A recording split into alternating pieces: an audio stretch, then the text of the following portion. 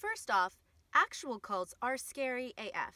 Charles Manson, Jim Jones, David Koresh, they're all truly psychotic and they did terrible, unforgivable things. So before you start hate tweeting me and calling me an evil witch, just know that I'm not condoning them at all.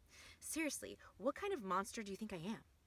That said, I dream of one day starting my own cult, but I wouldn't be like these evil, narcissistic maniacs. I mean, Jim Jones made his followers drink Kool-Aid mixed with cyanide and Valium. Personally, I don't know why he chose gross Kool-Aid instead of a laced Moscow Mule or Kir Royale, which would have been much more humane because at least they would have gone out with a buzz. And Charles Manson was a weirdo man-child who moved to Los Angeles to become a famous musician. But when that didn't happen, he decided to get attention by forming a murderous cult instead. And it worked. If I formed a cult, I would keep it light, no murder or Kool-Aid, and just manipulate people into becoming basic AF so they could live their best life. I would be more like an Oprah-type cult leader, benevolent, anti-murder, and very pro-bread.